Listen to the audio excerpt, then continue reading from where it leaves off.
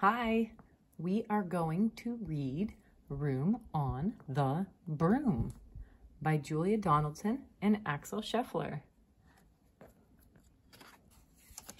Room on the Broom. Wow, the wind is blowing. What do you see? A hat? A broom? Here is the title page. And let's start. The witch had a cat and a hat that was black, and long ginger hair in a braid down her back. How the cat purred, and how the witch grinned, as they sat on their broomstick and flew through the wind. But how the witch wailed, and how the cat spat, when the wind blew so wildly, it blew off the hat. Whoosh! Her hat! Down! Cried the witch, and they flew to the ground. They searched for the hat, but no hat could be found. Where is the hat? Then out of the bushes, on thundering paws, there bounded a dog with the hat in his jaws. There he is. He dropped it politely, then eagerly said, as the witch pulled the hat firmly down on her head, I am a dog, as keen as can be. Is there room on the broom for a dog like me? Yes, cried the witch, and the dog clambered on. The witch tapped the broomstick, and whoosh, they were gone. Over the fields and the forests they flew. The dog wagged his tail, and the stormy wind blew. The witch laughed out loud and held on to her hat, but away blew the bow from her braid, just like that. There it goes. Somebody sees it. Let's see. Down, cried the witch, and they flew to the ground. They searched for the bow, but no bow could be found. Where is the bow? Then out from a tree, with an ear-splitting shriek, there flapped a green bird with the bow in her beak. She dropped it politely and bent her head low, then said, as the witch tied the braid in her bow, I am a bird as green as can be. Is there room on the broom for a bird like me? Yes, cried the witch. So the bird fluttered on. The witch tapped the broomstick, and whoosh, they were gone. Oh, it's raining. Over the reeds and the rivers they flew. The bird shrieked with glee, and the stormy wind blew. They shot through the sky to the back of beyond. The witch clutched her bow, but let go of her wand. It's falling. Down, cried the witch, and they flew to the ground. They searched for the wand, but no wand could be found. Do you see someone? It's hard to tell. Let's see. Then all of a sudden, from out of a pond leaped a dripping wet frog with a dripping wet wand. He dropped it politely, then said with a croak, as the witch dried the wand on a fold of her cloak, I am a frog, as clean as can be. Is there room on the broom for a frog like me? Yes, said the witch. So the frog bounded on. The witch tapped the broomstick, and whoosh, they were gone. Over the moors and the mountains they flew.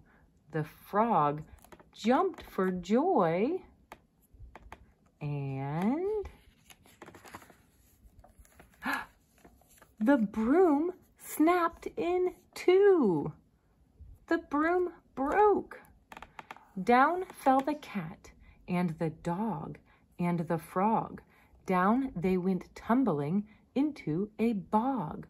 The witch's half-broomstick flew into a cloud, and the witch heard a roar that was scary and loud.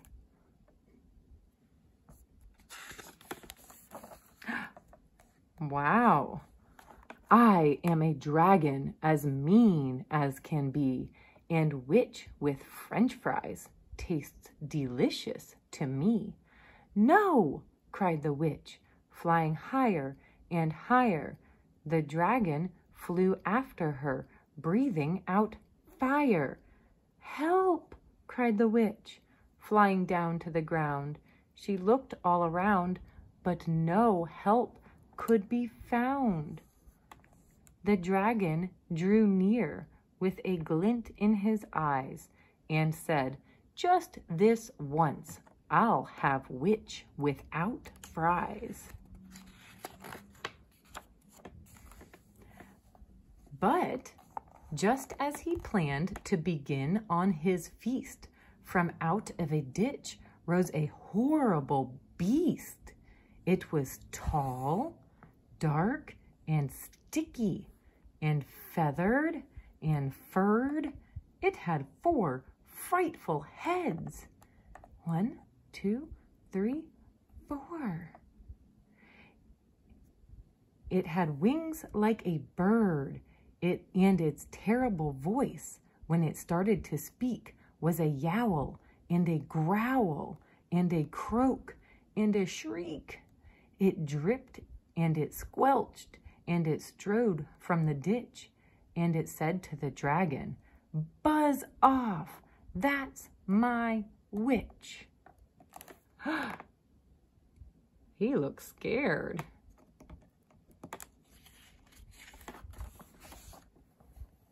The dragon drew back, and he started to shake. "I'm sorry," he spluttered.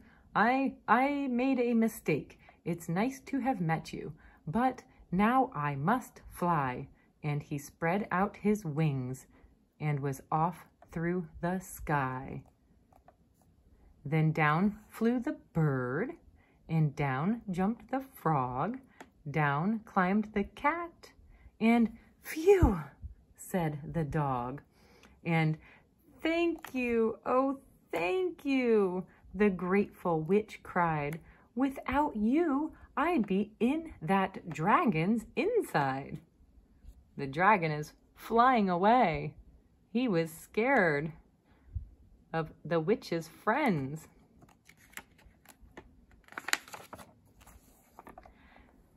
Then she filled up her cauldron and said with a grin, "Find something, everyone, throw something in."